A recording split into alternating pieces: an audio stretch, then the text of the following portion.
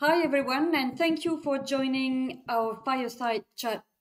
Today we are the 25th of April, and actually 2 days ago UK SORA came into effect.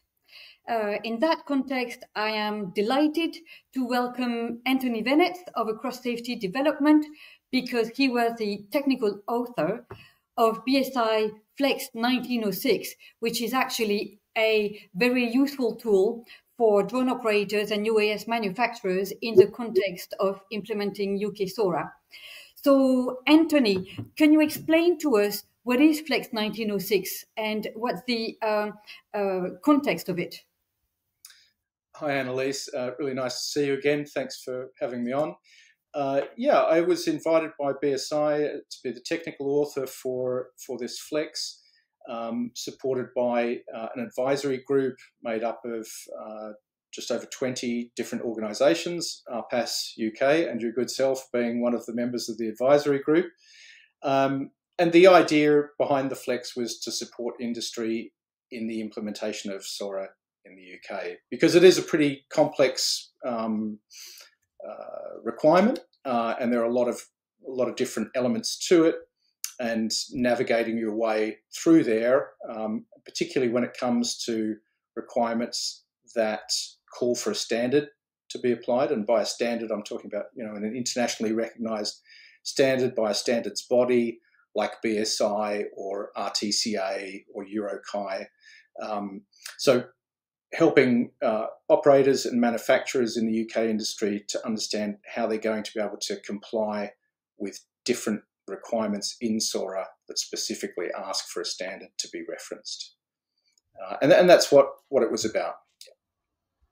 And so, obviously, I was part of the working group, so I've read obviously the document. Maybe for our members and people watching us, we can explain that the outcome and the scope of your work was to focus on cell 1, 2, and 3, and focusing on those requirements referring to a standard, and that list is on page 1 of the document. So it's OZO 2, 3, 8, and 16, as well as containment requirements, the ground risk mitigation M2, and finally the functional test-based methods. So it's a relatively short list. I mean, we've got maybe eight elements in there. Maybe you can explain to us, the work done, and maybe pick one of those OZOs or containment or one of those elements to explain how operators and manufacturers can use Flex 1906. Sure. As you step up through the different sale levels, you encounter more and more requirements where a specific standard needs to be referenced. Or I shouldn't say a specific standard, that's the problem. It references a standard, but it doesn't tell you which standard, right? So that's the challenge for operators and manufacturers that we're trying to help address. And just to give a bit of background to that whole standards identification and the assessment of their appropriateness to meet the SORA requirement, just a bit of background on that. So if we look back to Europe in 2020, that's when EASA implemented SORA for the first time, and there were projects conducted in Europe to help identify standards that would be relevant to the SORA requirements, right? So the first one was AW drones, went from 2019 to 2020, I think it was, where they just looked at, here's this whole world of standards out there, which ones could potentially be useful according to the different requirements in SORA. So they did that piece of work, and then the next project that came along was a multi-year, multi-million euro project called Project Shepherd, which was to do technical analysis of the standards that seemed most useful from the AW drones piece of work. So that was a very detailed analysis that worked from the perspective of, here's a standard, which bits of this standard would be appropriate to use for SORA requirements, but also they looked at which bits of the standard would be useful for special condition light UAS and for use-based requirements in Europe as well. So it's a very big piece of work, and it worked from the perspective of the standard back towards the requirements. Now, when we come to the UK SORA, what we're interested in is working from the requirement out to the standards, so kind of in the other direction.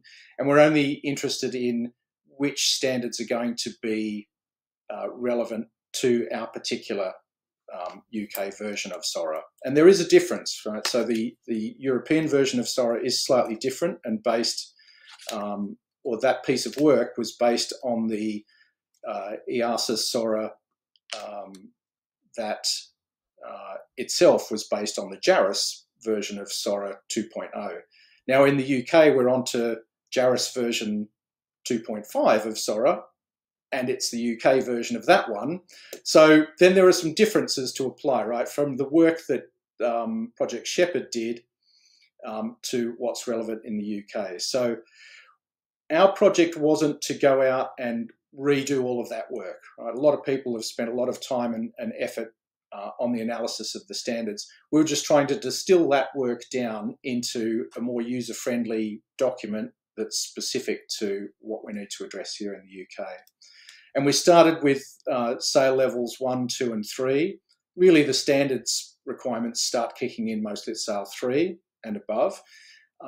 And the intention there was just to take a manageable chunk of those requirements and address them in the Flex, with a view to potentially addressing higher SAIL score requirements further down the track.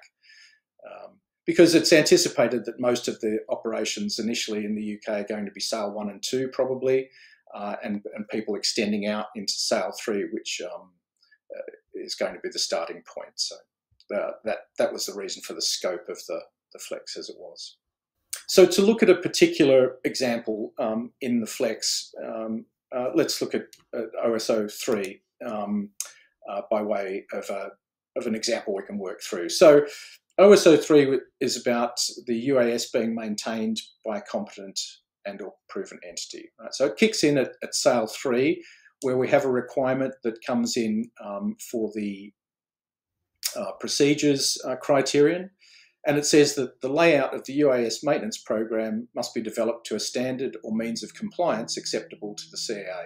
So that's the ones that make the cut for inclusion into this Flex. So the Flex isn't a cookbook for how to address every requirement in SORA. It's just addressing these ones where it says a standard or means of compliance acceptable to the CAA. So for this particular OSO, the maintenance program, we then have to look at so that was the assurance requirement. Just to go back a step, the assurance requirement was for a standard or acceptable means of compliance. And then we have to look at the integrity requirement, which is that the maintenance program must be developed to include scheduled preventative maintenance, and it has to be derived from the designer's maintenance requirements, and it has to be adapted to the specificities of the intended operation. That's to paraphrase slightly, the UK SORA requirement for that one. So then we said, okay, well, that's the requirement. So what sort of thing are we looking for in the standard or AMC? And essentially, we're talking then about, it should have guidance for the organisation in how you present the scheduled preventative maintenance information, and what sort of things should be included in there as one part. And then another part that we split out from that was, okay, and how are we going to identify adaptations that the operator should make to the designer's scheduled maintenance requirements for the specificities of their operation. So there were sort of two parts that we considered when we looked at the SORA requirement.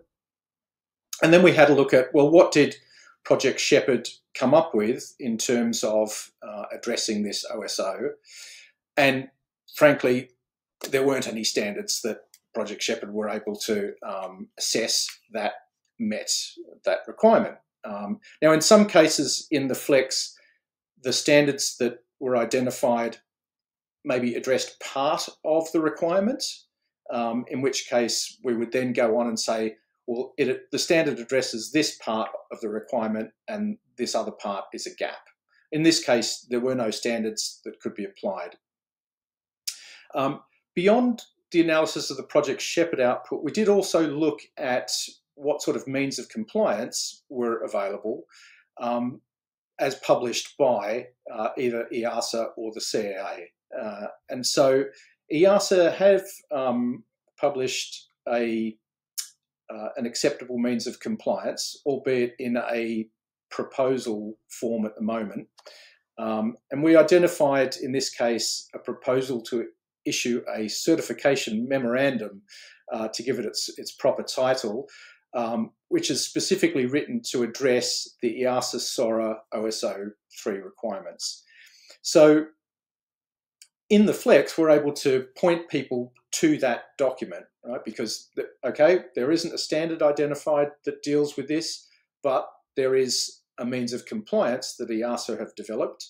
And in the absence of anything specifically developed by the UK CAA, it would be a reasonable starting point for an operator or manufacturer to have a look at what is in the EASA means of compliance and then propose that perhaps to the UK CAA as the way that they will address it.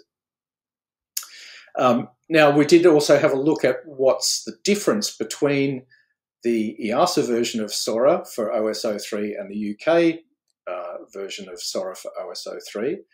And in that case, we could identify that the UK version is the one that includes the modification according to specificities of the operation, which doesn't exist in the EASA one. So, of course, that aspect wasn't addressed in the EASA means of compliance, and so we could identify that as a gap.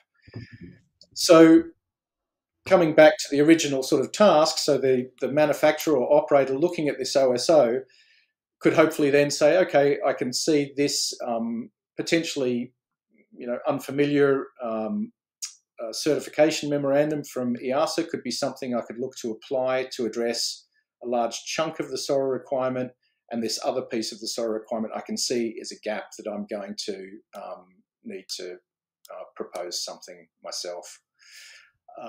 And that's a bit of a run through on how that process works and how we're hoping it's going to help industry.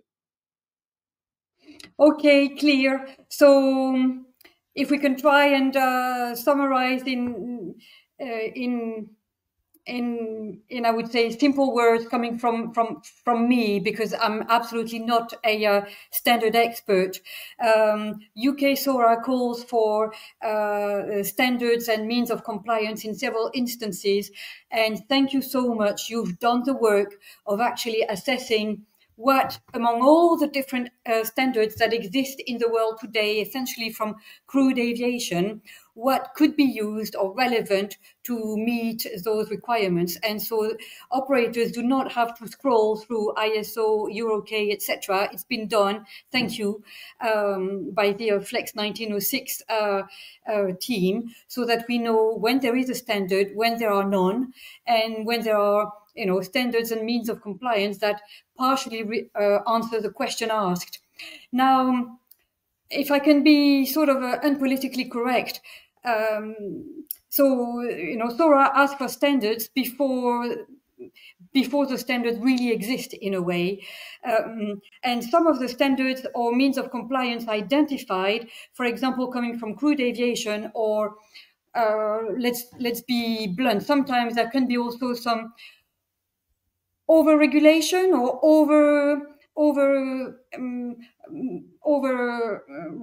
excessive requirements, let's put it this way, in some means of compliance, even if they had been dedicated to uncrewed aviation. So are we correct to say that actually all those documents and references are tools to help operators and manufacturers make their case to the CAA, but when it is sort of disproportionate, then it is possible to offer maybe a lighter version of it. What do you think? Yeah, the issue is that there were a lot of standards out there already, of course, for manned aviation requirements. And in the absence of ones being specifically written for UAS, then, you know, the only place to look if you need to find a standard is potentially one of these manned aviation ones.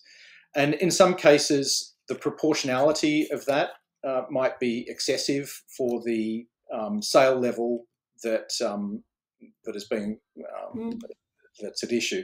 So there are cases in there where, for example, you know, Project Shepherd identified that yes, there is a standard here, but potentially it's kind of overkill for what SORA is actually asking for. And in that case, it might be appropriate for the operator or the manufacturer to suggest just certain elements of that standard would be proportionate and applicable to what they're asking for. So that's still a challenge that's out there. You know, until we have standards that are specifically developed to address SORA requirements, that will be an issue that the industry needs and the CA need to deal with to apply the requirements of the SORA. Yeah. Yeah, I guess I mean we're in it together as an industry, together with the regulator and BSI. So it's the beginning of a journey. You know, UK SORA came into force 2 days ago. So I mean, it's great, honestly, that the work has been done, because then operators and manufacturers can start from a basis. And then we will continue the journey to develop standards and means of compliance that are required by UK SORA, essentially. Yeah, and it's going to, I would imagine, you know, move from the lower sale levels to the higher sale levels as we go, because it's about addressing need in the industry. And you know, first we've got to nail down the lower sale and mid sale score requirements before we get into the higher ones. And I would say that there's a lot of work going on here and abroad to develop standards that are proportionate and applicable specifically to the UAS requirements. So it's not the end of the story at the moment. This was a snapshot of what was available at the time that it was written, and there will be more standards coming along and being published, and no doubt more acceptable means of compliance written up by the regulators as well as we go along. Okay, brilliant. Anthony, thank you so much for your insight. It's really helpful. Thanks again for joining us today. Thanks very much for having me, and thanks to ARPAS-UK, of course, for all the efforts on behalf of the industry, and to yourself as well, of course. Thank you. Thank you.